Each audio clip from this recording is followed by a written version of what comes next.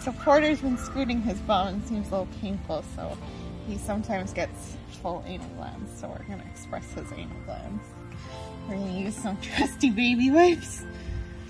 And Porter, can you just be a good boy? I know. Porter. Porter. Sure.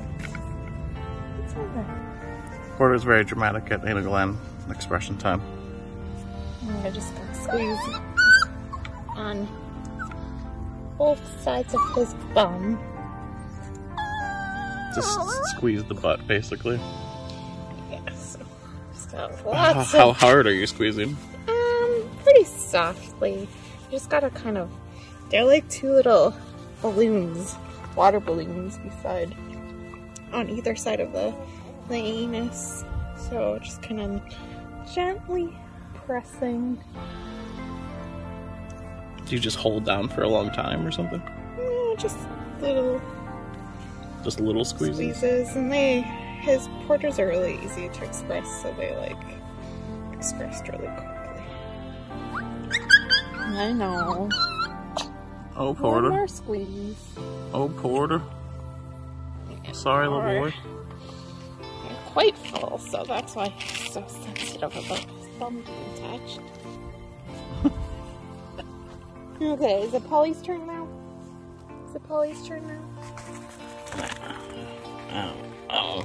Oh no, he's gonna hide. My dude, you're supposed to protect me? Polly, come here. Why don't you protect your dog?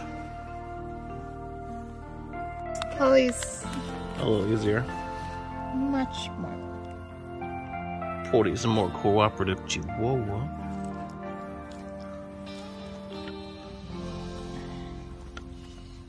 It'll be easier to actually see. Okay. So just gently kind of squeezing on both sides of her butt. Just quite a bit.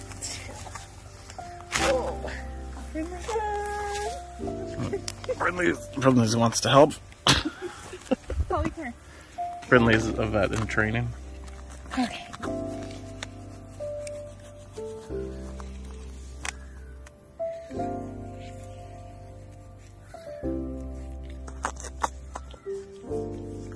Porty dogs. You're a good girl. Yeah, you're such a girl. Porty knows. Polly doesn't even squeak. There we go. Good Okay. girl. And that's how to express Chihuahua dogs' anal glands, or any dog, I suppose. Porter, how did you feel about your experience? Well, I would give it 1 out of 10 stars. Would not return to this restaurant again. Oh no, Porter, he's so sad. Here, good boy. It's okay, buddy. I'll give you some belly scratches.